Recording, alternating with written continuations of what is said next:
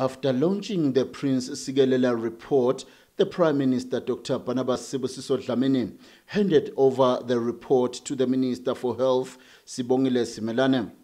The minister said the ministry was at crossroads on the issue of medication and drugs, and it is dangerous to be at that stage because those involved end up playing a blame-shifting game.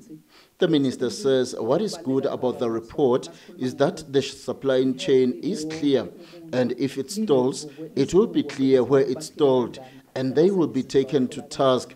She said as a ministry, they will take the report as is and implement it.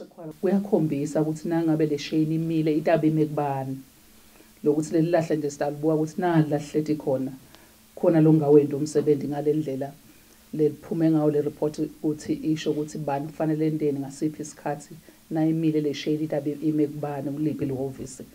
Thina ke njengelitiko sithi sitayithatha njengoba inje si implemente.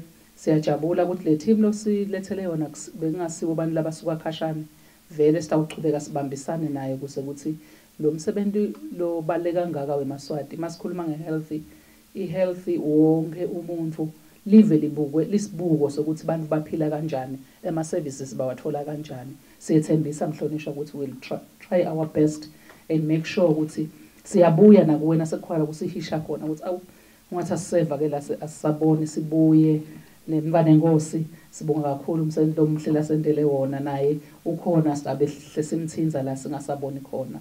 The Attorney General Sifiso Khumalo said the report clearly does map out a way forward insofar as addressing the issue of drugs is concerned.